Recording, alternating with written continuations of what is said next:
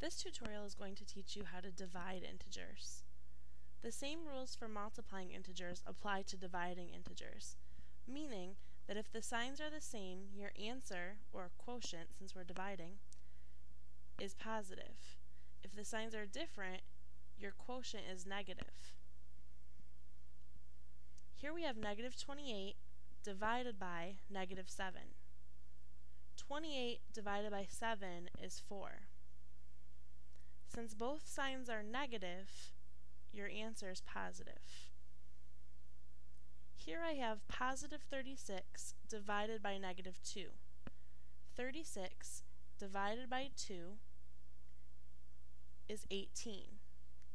Since one of my numbers is negative, my answer is negative. Last example. Here I have negative 40 divided by 8. 40 divided by 8 is 5. Since one of my numbers is negative, my answer is also negative. So negative 40 divided by 8 is negative 5.